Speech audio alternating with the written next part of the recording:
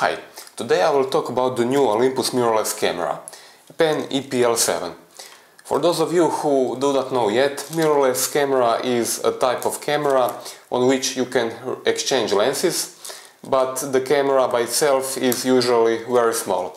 For comparison, here's a normal DSLR. Even if you do not want to exchange lenses, there is a good reason to buy a camera like this. Penlight 7 has a pretty big sensor, and in cameras, big sensor is a good thing. The bigger the sensor, the better image quality, especially in low light. Also, with a big sensor, it is easier to get shallow depth of field.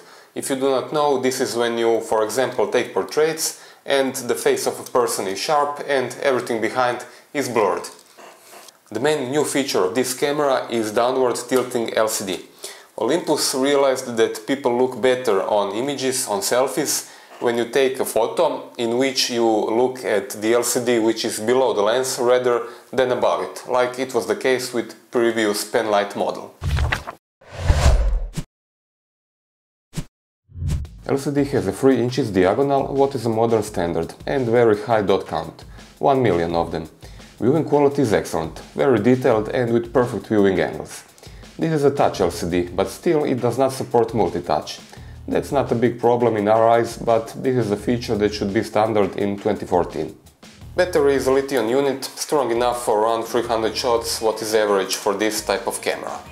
It is recharged in external charger. A detail to point out is autofocus speed, which is really fast, as you can see. Comparable to big DSLR cameras of the same price category. Who likes to shoot pets or sports will appreciate 8 frames per second continuous shooting. Penlight 7 is, let's say, a medium-range mirrorless camera. It is completely packed with advanced features, but still it has full automatic exposure mode and art filters which are similar to that found on, let's say, Instagram. Using this camera is fairly easy.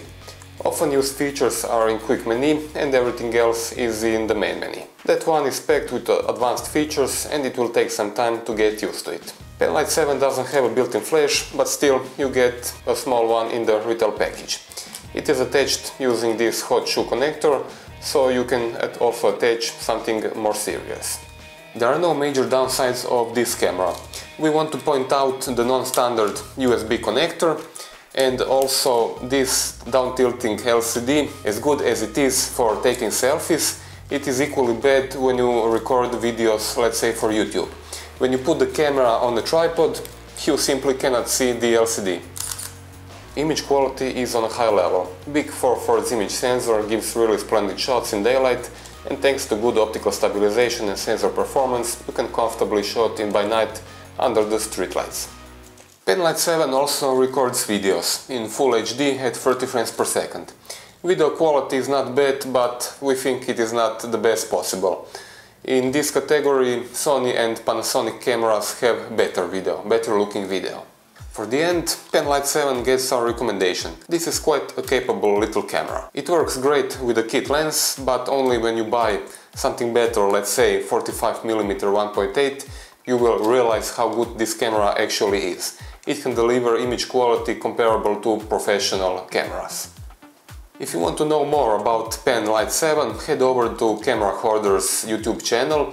This is my personal YouTube channel on which I made a more detailed review of this camera. That's all for this review. Thanks for watching and of course subscribe to our YouTube channel.